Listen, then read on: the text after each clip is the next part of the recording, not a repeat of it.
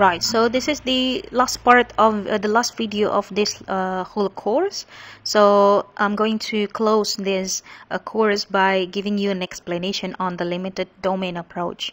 So far, you have learned a wide range of theories in psychology, and some of those are interesting, maybe. Some of those are just plainly nonsense. But some of those I hope would be helpful in understanding yourself and also understanding other people. So there are lots of consideration from research psychologists that the old theory from the earliest development of the field, they might not be satisfying in explaining human personality, because there are lots of critics on it, as I might have told you earlier about those critics, especially the one who is very the one movement that is very influential in psychology, that is psychoanalysis, and also the trait approach. But psychoanalysis nowadays, it's much less popular than it was several decades ago, because now research psychologists are more informed about doing good research and how to actually perform, how to make good inferences from the data. So that's why psychology today is much more different from what you have learned previously from the course. So again, there are consideration from research psychologists that there might not be a global theory that could explain all aspects of human personality. So it's impossible to explain one complex concept like personality in one global theory. Just it doesn't make sense. So what research psychologists usually do is that they focus more on one specific things by using experimental approach, because experimental psychologists, they often focus on one variable by controlling all other variable. And even though this is more restrictive in scope, so you won't see theory that is very comprehensive like psychoanalysis, but it's much more reliable. It backs on more trustworthy data than those theories that claim to be a global theory of human personality. So psychologists nowadays, their focus tend to be shift away from the clinics, from studying people who has personality disorder or psychological disorder, by seeing a general population of human. So that's why we focus more on doing research instead of changing human personality. So the main aim of investigating one's personality is to gain knowledge instead of changing or intervening their personality. So that's why most research psychologists now, they tend to be more focused on a very specific and limited area of their investigation.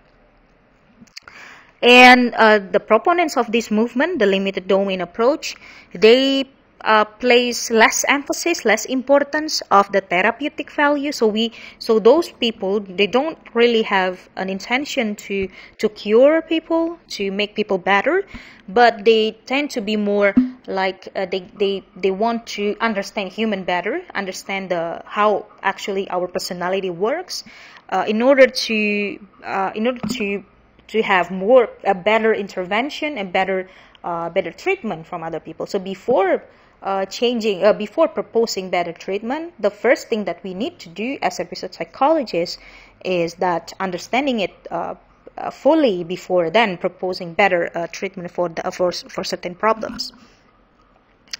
So there are three research psychologists that I'm going to explain to you, that I'm going to introduce to you. And those three people are extremely popular in contemporary development in psychology. The last name is particularly very popular because he is the author of a bestseller book that is, I forgot the exact name of his book, but it it always related with happiness, finding happiness, if I'm not mistaken. And he was the president of American Association of American Psychological Association. So that's why he is very popular. I'm going to explain to you the facets, the very small parts of our personality, a very limited explanation of how our personality works. And there are three different concepts with three different focus. And it's better explained by a very simple concept that Julian Rotter will give you the concept of taking control of our lives. And Marvin Zuckerman will give you the explanation about taking chances, taking opportunities when you exposed by one. And the last part would be finding happiness. Yeah, so Martin Seligman will always be related with happiness. So the first concept that I'm going to introduce to you is locus of control from Julian Rotter. And Rotter found that some people believe that their action, that their decision is more influenced by themselves. Yeah, it comes from within themselves. But some people believe that their external factors, that other people has much more influence in their decision, in their behavior, in their action. So that's why he called the concept locus of control. So people who has internal locus of control, they truly believe that their own action, their own decision, their own behavior is more directed by their own selves, yeah, not by outside factors, the external factors.